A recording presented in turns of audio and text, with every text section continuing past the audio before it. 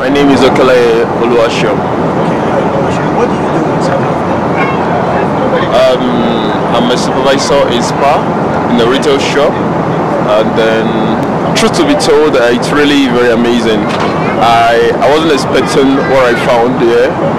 It makes me have the passion and believe so much in my country once again that no, there are still some people out there who cares for the citizens, or let me call it for their brothers and sisters out there. Because several times this has been happening occasionally. I've been in South Africa since 2013, and then my experience has been this xenophobia experience has always, like, maybe 1 year once. It can happen twice a year or once a year, but this season it was persisting. It was like first day, second day, third day, the break of a day and a 2 day, and then the continue the following day. So the experience of this evacuation, it's really amazing. I have to be honest with you. I have to be really honest with you. And I believe Nigerians themselves, around the world, people will be shocked by the turnover, because even me, when I got to the High Commission, Nigerian High Commission, I was shocked myself when I found so many people on the queue. People, because I enrolled into school, the major reason for going into South Africa is because I couldn't afford academics back home. I study agriculture, but I couldn't. There is no experience when it comes to mechanized farming in Nigeria, and then I feel like, okay, South Africa is doing so well when it comes to mechanized farming and other things, and I choose to, okay, let me just relocate. And then I came to South Africa, believing that studying in South Africa will be more easier, and I'll be able to push my career of being an agriculturalist. What are your aspirations coming back? Honestly, I have to be honest with you. I hope to have guys like me to sit them together, especially on my field, which is agriculture. Ever since I've been growing up, my passion is agriculture. Anything animals and plants. I just feel like Nigeria, we have the potential, we have the capacity, because I have a brother very close to me here in South Africa. Before we fly from South Africa, he used to get contracts from the government in agriculture, but he used to be owned. The reason why he's not following us on this trip is because he still have a lot of hundreds of thousands with South African government. So somebody like that, and then we are planning like, okay, let's go, when we go home, finances could be a challenge, we know that, but there is always room for stepping. There's always room for the beginners, and then, like the Bible says, don't despise the little beginning. So I just believe that there is a lot for me over there since 2013 to now. I know I should be, maybe if I'm not a doctor, if I don't have a doctorate degree by now, I should be very close to. So, but here I am. I wanted to be an agricultural researcher. Here I am, not achieving any. Do you have family back in South Africa?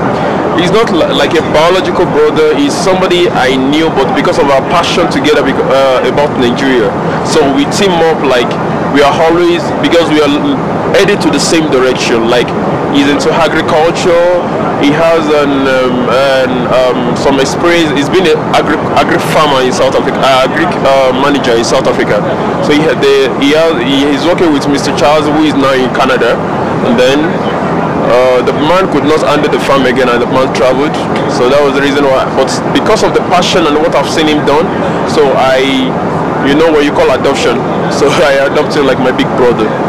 Yeah. So it means for what we just talked about, we're going to stay in Nigeria, we are going back to South Africa. I'm not traveling to anywhere in the world, not even South Africa. I'm not traveling to anywhere in the world. If I'm traveling to anywhere in the world, maybe I'm going to go there for a certain research, a certain seedling. Like presently, me and the brother were talking about how can apples, you know, apples can be planted in mass in Nigeria. Though the weather differences, so something like that could make me travel out, but not traveling to go and stay anywhere. Home is home.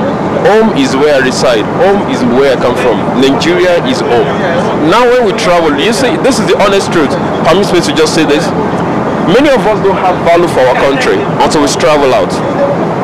When we travel out, look at what I'm putting on. Don't be surprised that this thing was given to me from Nigeria. when I see when we compare our markets and their markets, our quality and some other places' quality, I don't want to mention names of country now. We sat down and we conclude that Nigeria have the quality thing. I said to somebody, if this shoe is sold in Nigeria, maybe we have a Nigerian manufacturer who make this shoe, I would rather go for this shoe than going for anything from other parts of the world. We don't market our company. I was having a conversation with a doctorate student in UJ. He was telling me, he said, South Africa, we can never fight with Nigeria. And I said, yeah, you're right. And I said, but what is your point? He said to me, we produce, you consume. And I was like, really? You have a point. And I said, I went back home that day. I was ringing within my mind that this is very dangerous for our generation. A population of 200 million, being a consumer, not being a producer, it's not okay. The government must look into that. So that's what I would just like to say about that. Pleasure. Thank you so much. Thank you very much.